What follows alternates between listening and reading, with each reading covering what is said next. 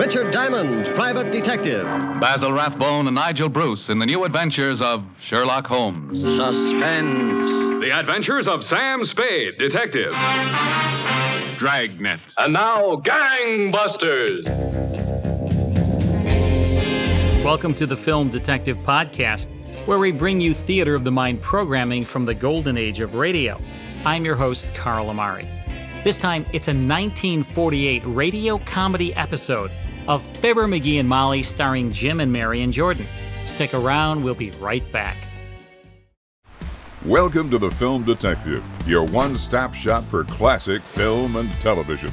Looking forward to classic names like Judy Garland, Audrey Hepburn, Humphrey Bogart, or Marlon Brando?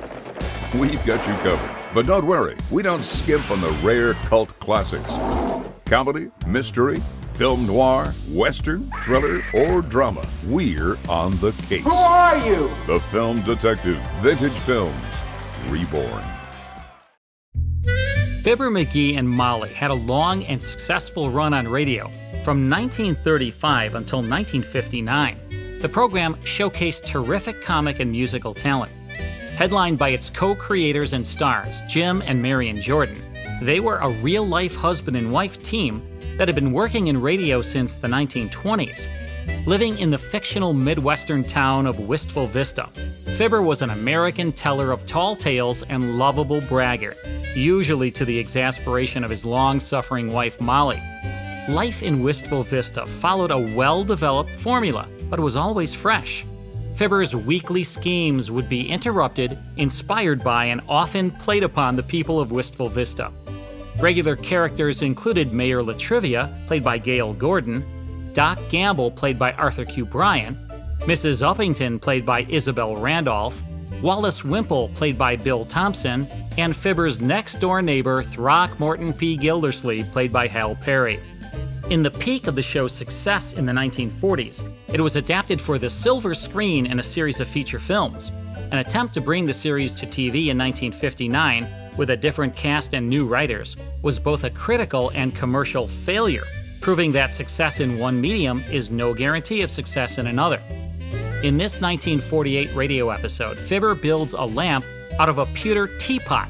Here's Fibber McGee and Molly. The Johnson's Wax Program with Fibber McGee and Molly.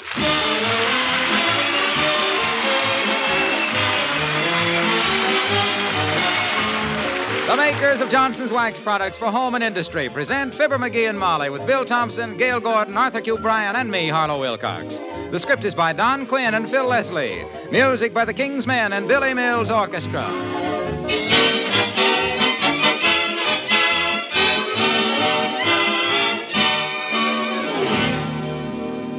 Women who have been using Johnson's self-polishing glow coat for years now like it even better than ever. And here's why. Glow coat has been improved. The new Johnson self-polishing glow coat now shines nearly twice as bright as ever before. Try it and you'll see the difference in an instant. Glow coat will make your kitchen linoleum glow with a bright new beauty. That brighter glow coat shine will make your linoleum and other floors look years younger. And at the same time, it'll make them last years longer. That gleaming coat of tough wax takes the punishment and helps protect your linoleum from wear. It's mighty easy to use, too. You merely apply and let dry. There's no rubbing or buffing. A gleaming glow coat surface is a surface easy to keep clean. Dust, dirt, and spilled things can be whisked away with just a wipe of a damp cloth. Be sure to try the improved Johnson self-polishing glow coat. More than ever, it's the better way to bring out the beauty of the home. Look on the bright side, shine up the right side, bring out the beauty of the home.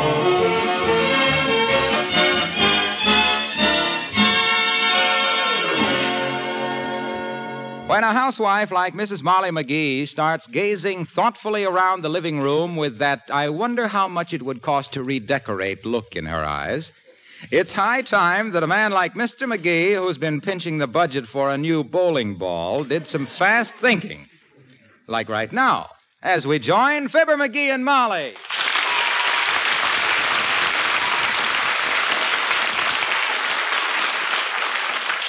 Now, let let me see. If the walls were painted sort of a dusty green and the ceiling an off-white, this carpet would still be all right. Hey, Molly, you know what month this is? Yes, February. And we've got to get that old floor lamp out of here. Huh? It's been knocked over so many times it ducks whenever we come into the room. Now, I've been thinking that if we have the walls painted a dusty green... You said it, kiddo. That floor lamp is a nuisance. It used to have 3 speeds. Yeah, I know. Dim, flicker, and out. Let's get rid of it. Fine, that's a good start. Now, I was thinking... You were thinking? What do you think I've been doing lying here studying this Popular Mechanics magazine my head off? I've been studying how to make a beautiful new lamp, Molly. A new lamp out of an old spittoon. Ain't that a coincidence for you? Well, it's a coincidence, sweetheart, but not for me. Huh? In the first place, while cuspidors may have a certain historic charm and look cute in the windows of antique shops, I want none of them in my living room. Even made into a lamp with flowers growing out in it? I wouldn't want one if it were made into a crystal chandelier with sunny tufts growing out of it. Now, look, McGee. This living room needs a new lamp. You bet it does, baby. And I'm just the guy that can whip one up for you. Who was it that made all the best stuff in my 8th grade manual training class back in Peoria? Little Charlie Carell. Yeah, and he had the bench right next to me, and I saw how he did everything. Throw that old floor lamp out, Snooky, before the sun sets tonight. I'm going to make you a new one. A new lamp now, and maybe next year we can have the whole room redecorated, huh? We can't do it this year? I don't see how, baby. I'll know better after March 15th. And if you see me laughing while I pay our income tax, don't get alarmed. I'll be reaching so far down for the dough, I'll be tickling my own feet. Oh, boy. Every year. Come in. Oh, hi, old-timer. Hello, Mr. Old-timer. Hello there, kids. What you doing? I was just about to start making a new table lamp out of something old, Timer. You know anything about handicraft? Nope. Only member of my family that took manual training was my brother. What was his name? Manual. Oh. Manual trained to be a blacksmith. Yeah? Mighty good one, too. Yeah. I can close my eyes and see old Manual yet, standing in the barn basement on a stepladder, reaching up to shoe a horse. On a ladder in the basement? Reaching up to shoe a horse. Well, now, kids, a horse don't just sit in a chair and stick his foot out and say, "That's very nice, but have you got the same thing in alligator like people do?" A horse just stands there. Yes, but... So, Manual, he cut a hole in the barn floor, hired a kid to lead a horse over the hole till the proper hoof was showing. Then he'd run downstairs, climb up the ladder, and glue the shoe on. Look, old-timer, in the first place, all that stuff isn't necessary. You just pick up one foot at a time and put the shoe on. And you don't glue the shoe on, you nail it on. Yeah, nails. Nail it on? Oh, daughter, I'm disappointed in you. Huh? Standing there so sweet and gentle-looking and suggesting somebody hammer nails into a dumb animal, man's best friend. Oh, but it don't hurt them. They haven't got any feeling in their hoofs. How do you know, Johnny? You ever been a horse? Why, of course he hasn't, but... Well, I have. I don't want anybody nailing my shoes on. What do you mean you were a horse? Well, I wasn't a complete horse, Johnny. Just the front end.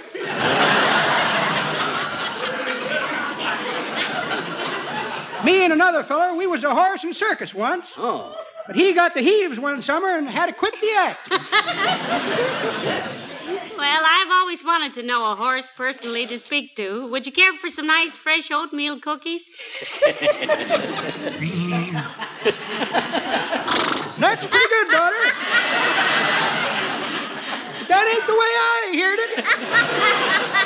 How did you hear it? Well, the way I heard it, Johnny, one feller says to t'other feller, say, he says, I see where Russia's just passed a law where they ain't allowed to talk to foreigners.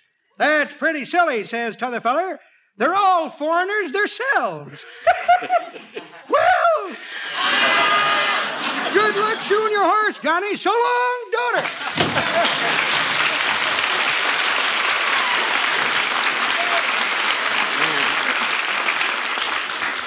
Well, now, let me see. First I get the shoe red hot and then the nail. Hey, what am I? I'm not shoeing a horse. I'm going to make a table lamp. That's what you said anyway, but out of what? Oh, I'll find something. Well, while you tried to think of it, I'll run upstairs and vacuum the guest room. Okay. Let me know now what you decide to use. Okay, Tootsie. Ah, there goes a good kid. What does she care if I'm not very handy at making things? As long as I'm kind and generous and tactful and sweet and quiet and understanding and tolerant and patient and gentle and unassuming and modest. Hey, my gosh, here's just the thing to make a lamp out of. This old pewter teapot. Oh, boy, this'll be a cinch. All I gotta do is get the... Uh-oh. Come in. Hi, mister. Oh, hi, Teeny. Where's Miss McGee? Where is she? She's upstairs, sis. Vacuuming the guest room. Why? Well, gee, mister, she almost never seems to be here when I come in. Yeah, I noticed that. I thought maybe she didn't like little children or something. No, it's just a coincidence, I guess, Teeny. She's very fond of little children. Hey, what you doing with the teapot, mister? What you doing with it? What you, Shh, not so loud, sis. I'm going to make a lamp out of this and surprise my wife. Oh, boy. Yeah. That'll be dandy, I bet Yeah. you. That's an awful pretty teapot. You think so? Well, I said you think so? Think what? That it's very pretty. What is? This teapot. What about it? I think it's very pretty. Gee, I do too, I bet you. Gee, that's one of the prettiest silver teapots I ever saw, mister. Ah, but it isn't silver, sis. It's pewter. Gee, honest? Yep. My brother used to raise pewter pigeons once, but all the neighbors... No. Not powder. Pewter. This teapot is made of pewter. It's a metal. An alloy, rather. You know what an alloy is, sis? Oh. Oh, everybody knows that, mister. An alloy is a little thin street that runs behind people's garages. Oh, you're just kidding me, I bet you. Look, sis, I've always said that the day you don't learn at least one thing is a day wasted. Now you take pewter. Okay. Pewter is an alloy, which in this case is a combination of 3 metals: silver, nickel, and pewt.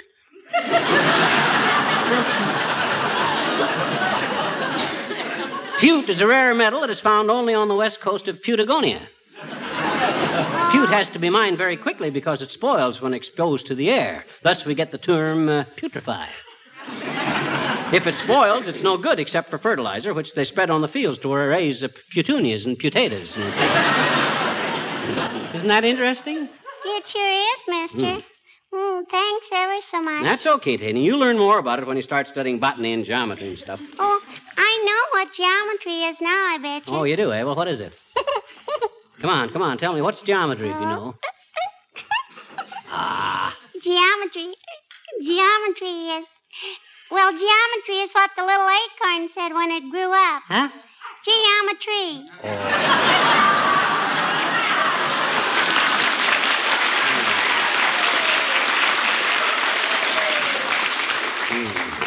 I bet you we both learned something today, I bet you. Goodbye now. Yeah, maybe we have, but I haven't learned to keep my big fat mouth shut in front of that midget.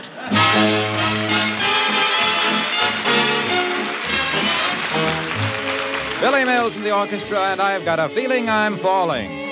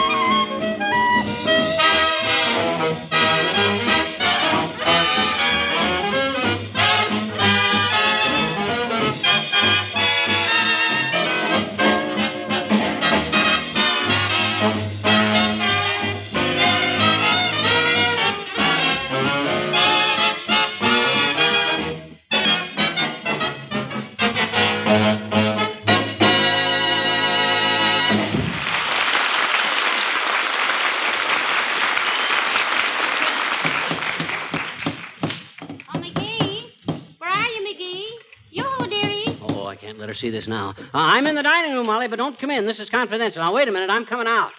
Throw this tablecloth over there. You want me for something, Molly? Nothing in particular, McGee. What are you doing? No, it's a surprise. I'll show it to you when I get it finished. Is it the lamp? Yep, and is it ever going to be beautiful? Oh, good. This is the best thing I've made since that saddle I hand-tooled for Mayor Moore.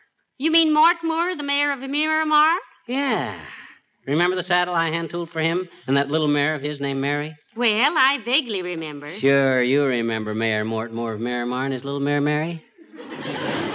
The minute I seen Mort's mare, I says, Moore, I says, that's a very merry little mare. And he says, yes, he says, the mare the merrier. And furthermore, as the mayor of Miramar, my mare Mary is more than any mere mare in Miramar. And I says, that's merely Mary the Sweet Tooth. Come in, Point Killer.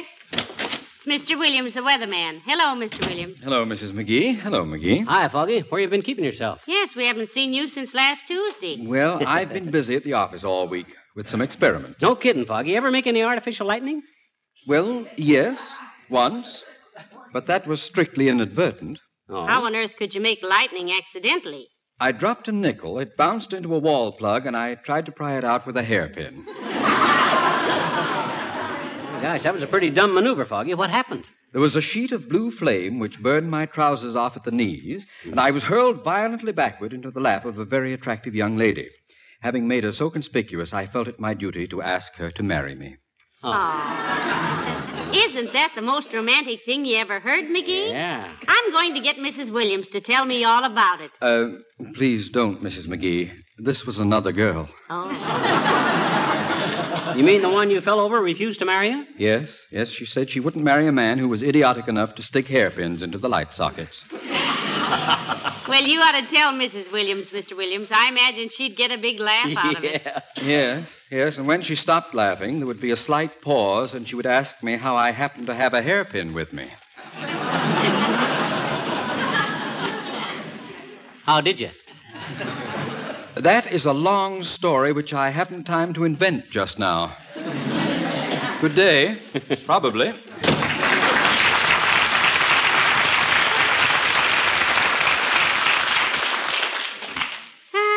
That's rather sweet and old-fashioned, McGee. What, getting caught with a hairpin in your pocket? No.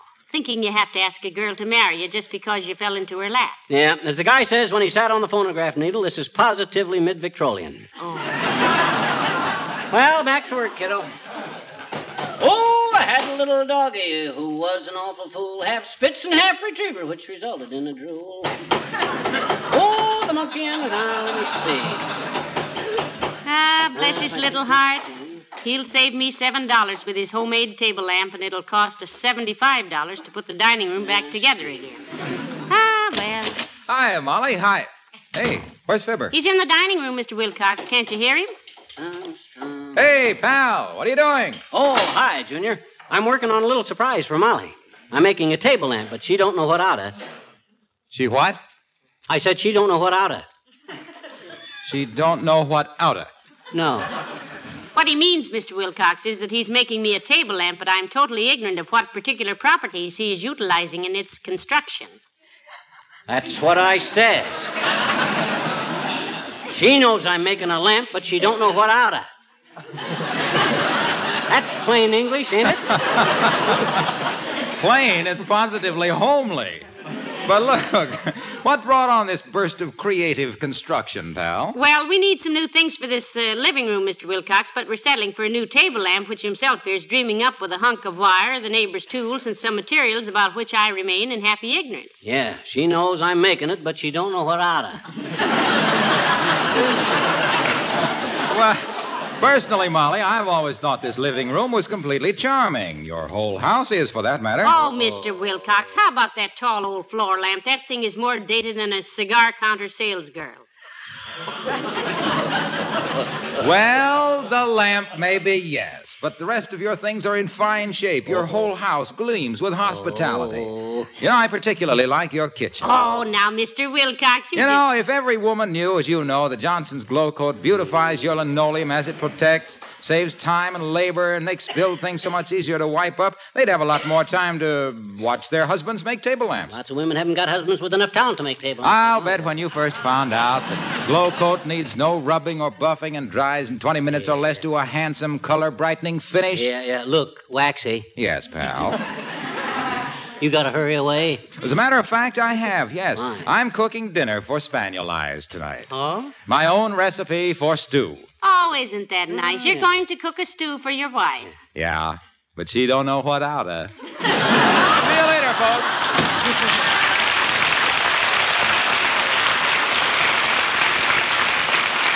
Now, then back to work. Now, let's see, where's my hacksaw? Oh, here it is. Oh, I had a little marmoset, a handy little sinner. He'd help Marmor set the table almost every night for dinner. Oh, the monkey and the coconut. Hey, Molly, we got any Scotch tape? No, Uncle Dennis used it all up when he was packing his bags to leave. What do you need all that Scotch tape for? He said his Scotch was always shaking loose. Oh. Oh, I had a little crocodile. Come in. Well, hello there, Mr. Wimple. Do come in. Hi there, Wimp. Be with you in just a sec. Hello, folks. This is a familiar scene. Husband in one room, wife in the other room, sitting with their backs to each other. Makes me kind of homesick. He's making me a table lamp, Mr. Wimple, but he doesn't want me to see it until it's finished. Yeah, she knows I'm making it, Wimp, but she don't know what oughta. You ever do much handicraft work? Well, no, not much, Mr. McGee. I just watch birds and write greeting cards. Still making a bum out of Longfellow, eh? Mm-hmm. Have you written a valentine to your wife yet? 2 of them. Oh? Would you like to hear the one I'm sending her anonymously? Oh, I'd love to, Mr. Wimple. I've always been fond of poetry anyway. Edgar Guest came to visit us once. The room he slept in, we still refer to as the guest room. Go ahead, Wimp. Let's hear the poem. All righty. It goes, to Sweetie Face, my Valentine. Here's to you, my sweet Valentine, with the heart and the lace and the old familiar line. For year after year I've been writing this stuff. If you had any sense, you would know it was guff. But no, you just grab it with tears in your eyes and read it like it was a tremendous surprise. I'm afraid it's the last you'll be getting from me, because Cupid is stupid. Do you have to be? Not very sentimental, is it, Mr. Wimple? Well, with Wimp's setup, I don't imagine he has very many sentimental moments, do you, Wimp? Oh, I used to, Mr. McGee. Yeah? I remember one summer when I was first married to you-know-who. Yeah. We were out canoeing one night. Yeah? There wasn't any moon, and it was so dark, and I said, Sweetie Face, I said, let's just drift and hold hands and not say a word to each other. Oh, wasn't that sweet? Yes. And then I filled one of my gloves with wet sand, gave it to her to hold, slipped over the side, swam ashore, and played snooker till almost midnight. Goodbye now. So long.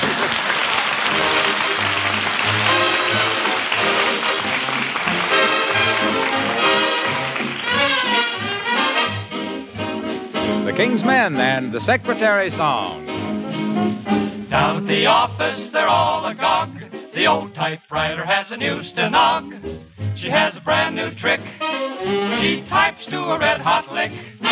From 9 to 5 all week, you ought to see her technique. Beepity-bop-bop, beepity-bop-bop, space. Beepity-bop-bop, type the letters in place.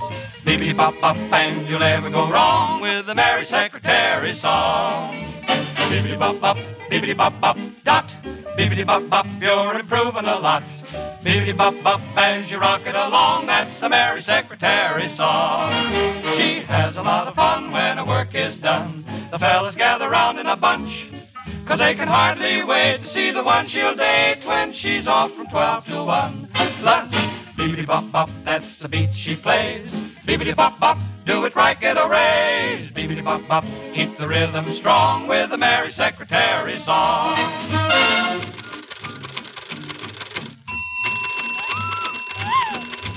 Beepity-bop-bop, beepity-bop-bop, dash. Beepity-bop, she's quick as a flash. Now is the time for all good men to come to the aid. The Merry Secretary song. Beepity-bop-bop, beepity-bop-bop, quote. Beepity-bop, just look what she wrote. The quick brown fox jumped over the lazy.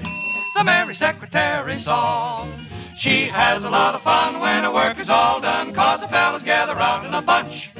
They can hardly wait to see the one she'll date when she's off from 12 to 1. Luncheon, bibbidi-bop-bop, her typewriter plays. Bibbidi-bop-bop, oh, she'll get a raise.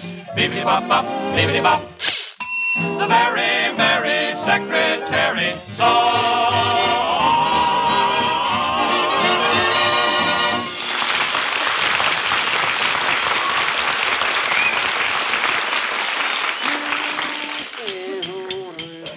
McGee, here's a package that just came special delivery from the Bonton. Shall I open it for No, you? no. I should say not, kiddo. Thanks anyway. Just hand it here. And don't look at what I'm doing. All right, I've got my head turned away. Much obliged. Now, you go back and sit down, Tootsie. I'll have this lamp finished and nothing flat. And believe me, it's the best job I ever done.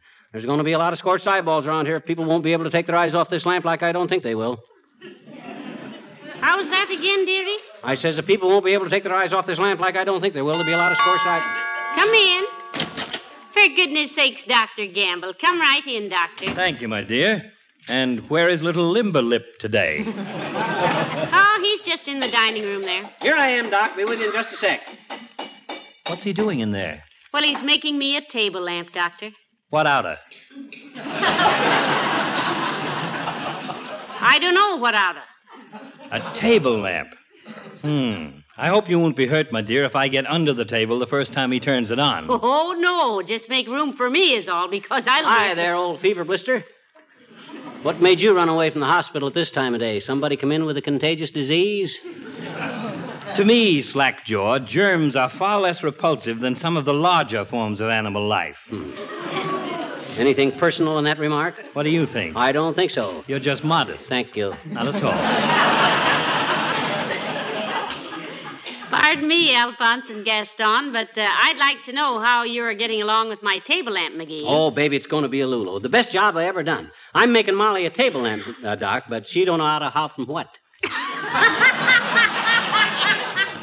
When will the lowbrow public be permitted to behold this hand-soldered epic, Chisel Fizzle? Yes, I'm getting very impatient, dearie. Remember, you promised I'd have it today. He keeps promises like I keep a 29-inch waistline. Nevertheless, Medicine Ball, when I make a promise, I make a promise. My motto is never break a promise to a child or a woman. Grown men can look after themselves. Give me 5 minutes, Molly. 5 minutes it is, McGee. Come on, Doc. You can lend me a surgical hand. Oh, are you using hands on this? Everything you've built up till now, I thought you made with your teeth and your elbows. You have 4 minutes and 50 seconds, dearie. Oh, come on, Docie. Come in when I call you, Molly. There. Take a peek under that tablecloth, Doc. That's the lamp. I filled it with cement to give it some weight, and then I bored a hole through the bottom, wired it up through here, see? And I bought this blue and silver lampshade at the Bonton. Hand me that wire, will you? Here you are. And while it hurts me to say this, my boy, that is really a beautiful lamp. Betcha. A pewter teapot with that blue and silver shade was pure inspiration. Yeah, you said it. Now let me turn it on, see if it works. Perfect. Perfect. Well, here's the shade. And a handsome one it is, too. Thanks. It cost me $3.79, but when I get in a creative mood like this, cost means nothing.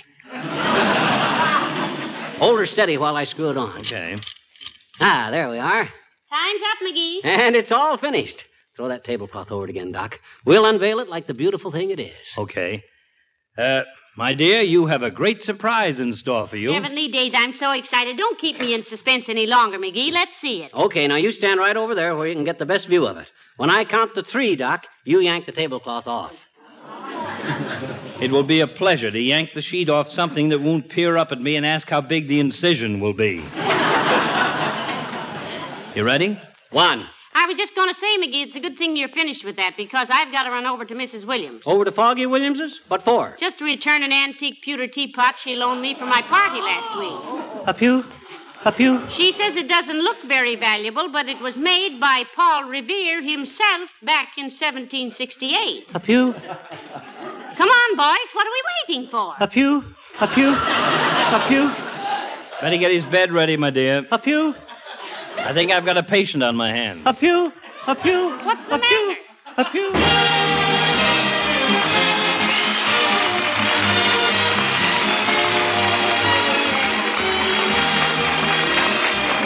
Many times I've said that genuine Johnson's paste wax adds to the beauty of your home. Well, here's an easy way for you to see just how true that statement is. Choose 2 pieces of furniture or 2 sections of a floor. Polish one with Johnson's wax and compare the 2. The one you've polished will have a new, warm beauty that will make the other seem, well, rather dull and ordinary by comparison. You see, Johnson's wax adds luster that makes your floors and furniture glow with a delightfully bright richness. That hard, protective coat of shining wax makes all precious things so much more easy to keep clean, too. Dust and dirt won't stick to a surface gleaming with that tough, protective coat of wax. And the same shining coat that makes things easy to clean protects fine finishes from stains and scratches. Try Johnson's Paste Wax. Look at the gleaming, glowing results which bring out the beauty of your home. Look on the bright side, shine up the right side, bring out the beauty of the home.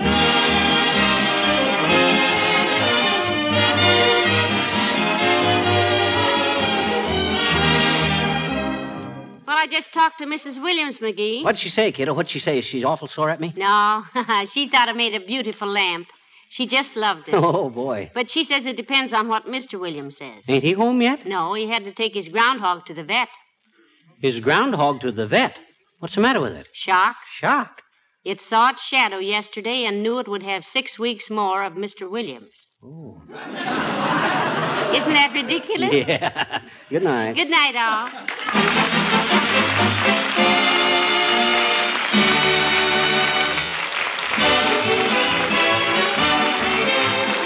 The makers of Johnson's Wax Products, Racine, Wisconsin, bring you Fibber McGee and Molly each Tuesday night. Be with us again next week, won't you? Good night.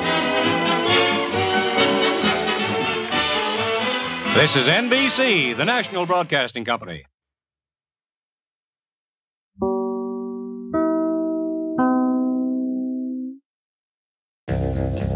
And that's Fibber McGee and Molly from February 3rd, 1948, starring Jim and Marian Jordan, sponsored by Johnson's Wax, as heard on NBC. Next time on the Film Detective Podcast, it's a radio episode of Lights Out, so don't miss it. To learn more about this series, visit thefilmdetective.com. See you next time.